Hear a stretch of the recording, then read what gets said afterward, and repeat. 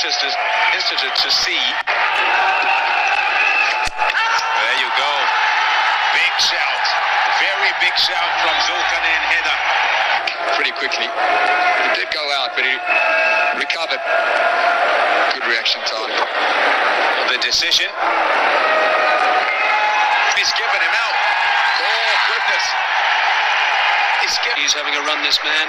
49 balls. Oh, he's got it. Good catch. Off the blade, I think. Running it. Looking to run it nice and fine. Not to be. That is an important wicket. That is slight South Africa just when a partnership was building nicely in the games he's played up until now. Wicket. Another very good catch. He's an exceptionally good wicketkeeper. Premier batsman at the crease. Big shout by Zulqarnain Haider. Is already celebrating. Glenn Smith's not going anywhere.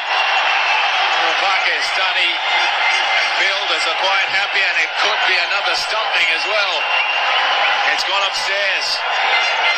Haider feels he got him.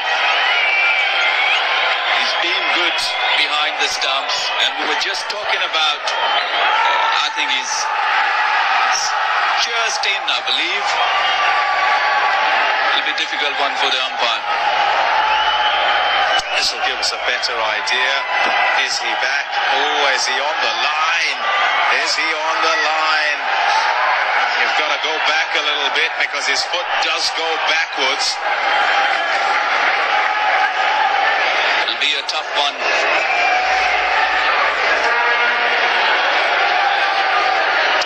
That one there, you'd say looks as if it's in, but then when you look at that one, when do the bails come off? There, he's still on the line for me, and I reckon I'll be giving it out.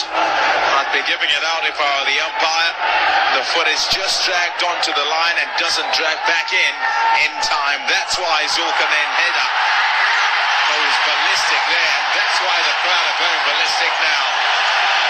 That's what Pakistan needed. This is 38 of Ajmal stumped wickets as stumps.